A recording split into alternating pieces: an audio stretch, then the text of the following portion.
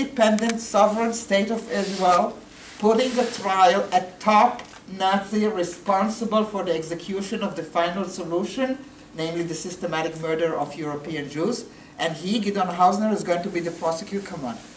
How much higher can you go in life?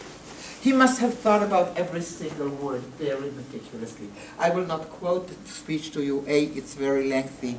They used to make lengthy speeches at the time. B, I do not know it all by heart, but I know some major paragraphs, and I'll give you a short one, the opening one.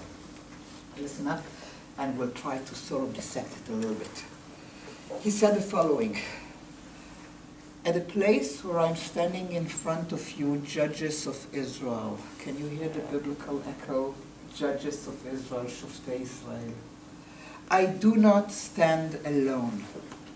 6 million prosecutors are standing by me, pointing a finger at the man in the glass cage. Eichmann was protected by a bulletproof glass cage, and saying, I accuse. Where does that come from? J'accuse Émile Zola, Dreyfus, anti-Semitic trial. By the way, if you want to be a little bit critical of Israel, look at the two references, biblical and modern Zionism. Like nothing in between.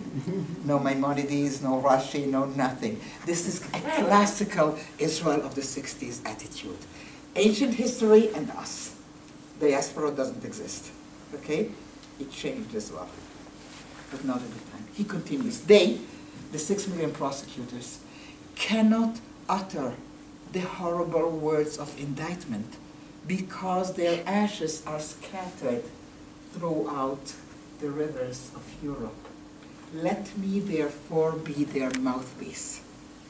I'm now going to rely on your knowledge, no matter how limited it is, of the Bible, of the Old Testament. There is an occasion in an Old Testament when one man is hard of speech and another is his mouthpiece. Moses. Who is the couple? Moses. Moses and Aaron. I know you'll be able to rise to the occasion. Who is the greater leader among the two? Moses. Moses. Who is stuttering? Who is the mouthpiece? Aaron. Aaron. Well, Aaron, yeah. So what is Hausner saying? They are the accuser. I am only their mouthpiece. I am a mere Aaron to their Moses. We, the state of Israel, are a mere Aaron to their Moses. Wow. We were not ripe enough to listen yet, to understand what he had said to us. That we here in the state of Israel should be proud to listen to their stories and speak for them if we can. It took 20 more years. But as the witnesses came on the podium to bear testimony, Prosecutor General will not ask them, why didn't you speak up before? He will ask them, do you remember any more details, madam? Can you tell us what happened afterwards, sir? Because their story is not a story now, their story is now the testimony. And without their stories, there is no trial. And the Eichmann trial is the first gate through which Holocaust survivors get to speak up in this country without being criticized, and we listen. Many more changes will come in the 70s and in the 80s.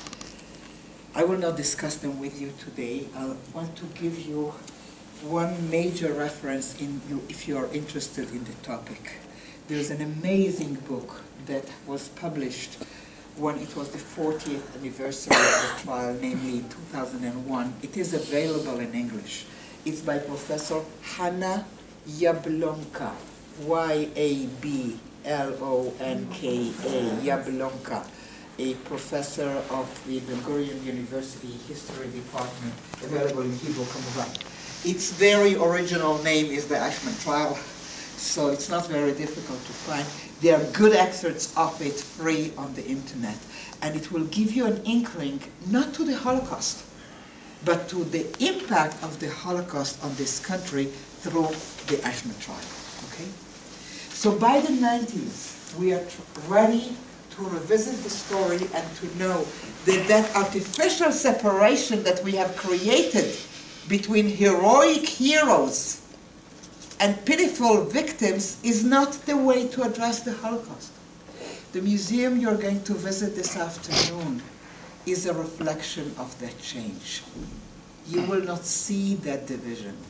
You will see a story that respects all Jews before. First of all, you get to know who they were before the Holocaust happened to them, and the variety of reactions that they had by hiding, by fighting, by being human to family members, by caring, by dying in the different periods of the Holocaust. I trust you will have a worthwhile afternoon today, and I thank you for coming to listen to me.